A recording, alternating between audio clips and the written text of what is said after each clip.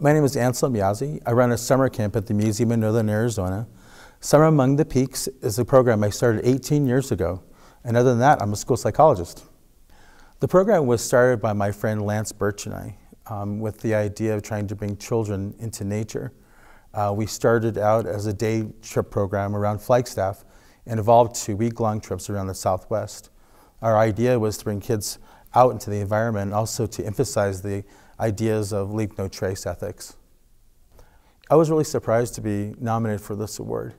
I'd like to thank my friend Lance, who started this program with me, my friend Rosemary Logan, who nominated me.